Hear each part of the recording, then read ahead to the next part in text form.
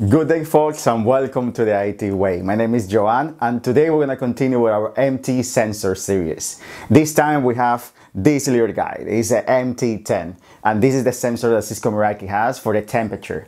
So we're going to do the same process as we did for the MT20 and the door sensor, and we're going to go like this one with all the process. The MT basic setup, how to add it to the network, how to connect it to the dashboard, and then how to set the alerts for you to be sent to either webhooks, to SMS, text messages, or through email address as well.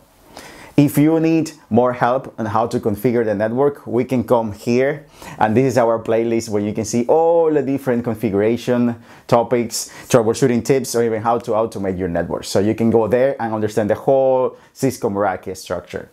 If you still don't have your Cisco Meraki MT sensor on your inventory or your network, you can go to this video and then you're gonna see how to create your Cisco Meraki account, how to add devices to the inventory, because from now on what we're gonna do is understanding how to move it from the inventory to your network. And now that we have the MT sensor with us, let's go to the dashboard and let's configure it.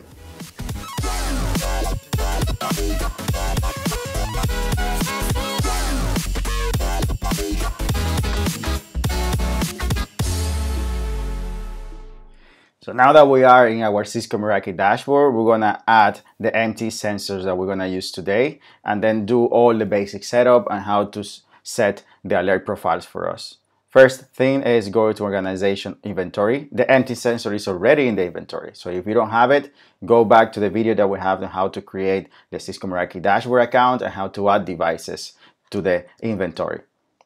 We know that it's here, so we're gonna use it right away. So now this time we're gonna use the MT10. With the MT10, what you have to do is just change the network assignment.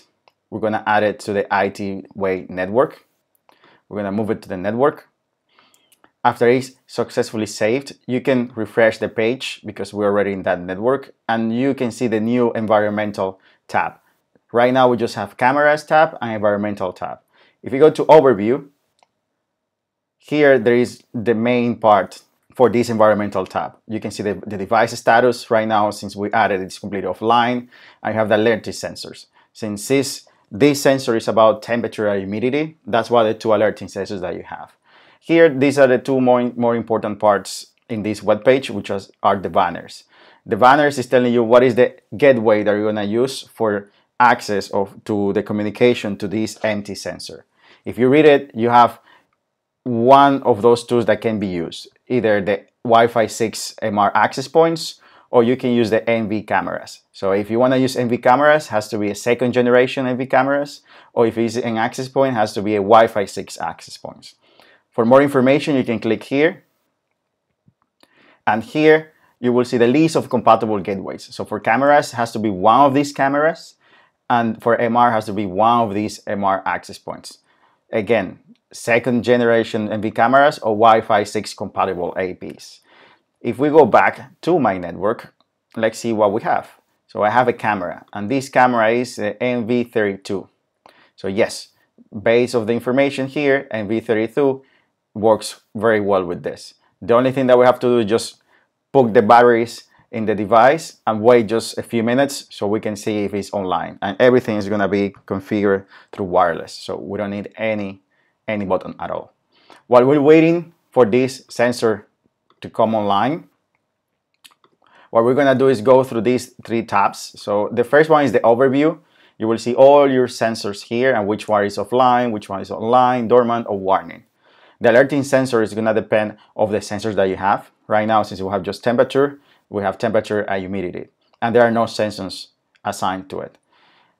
Here you can create the alert profiles. This one was because I was playing around before, and that's why I created, but we don't have a door sensor at the moment.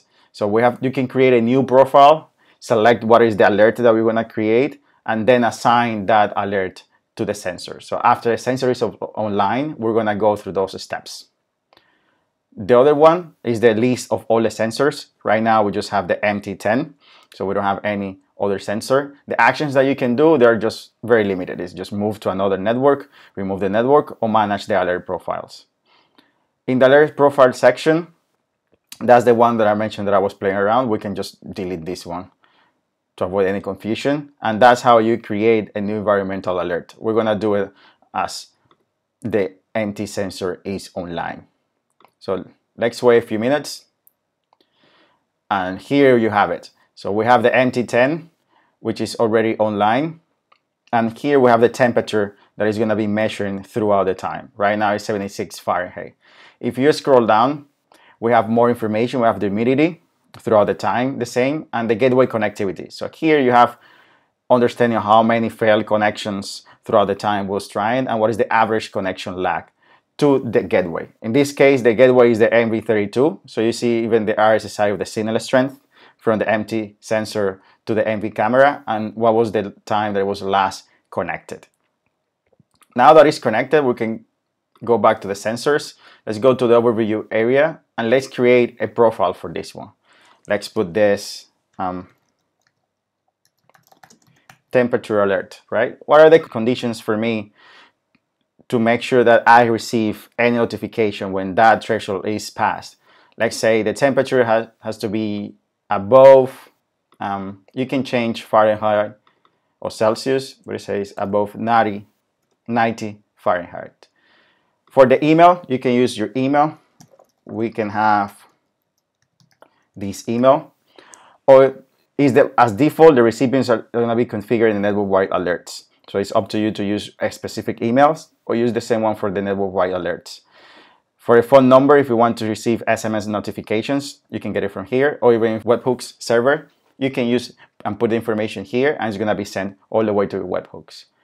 After having this alert done and configured, now we can assign this.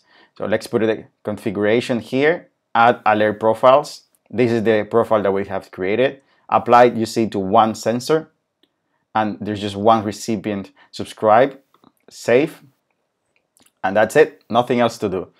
So when we have the temperature that is above that threshold that we see here, 90, we're gonna receive that alert, depending on the way that we selected to receive that alert.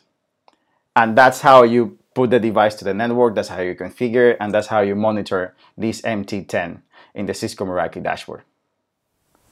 And that's how you configure the MT10 in the Cisco Meraki dashboard. As you were able to see, it's very simple and straightforward. This is one of the Cisco Meraki devices that are the easiest to configure on the dashboard as well. So you don't even have the cables to connect it to the network. And if you need more help about other Cisco Meraki devices, about some configured features, or even some troubleshooting tips, that's what we have here, the Cisco Meraki playlist for you, that you can go through all our videos and all the steps to make everything working as you expect, even to automate your network. If you need any more help, you have the comments over there below. You can put any comments. I'm going to help you as much as possible. And that's how you configure the MT10 sensor Cisco Meraki in the IT way. See you in the next one.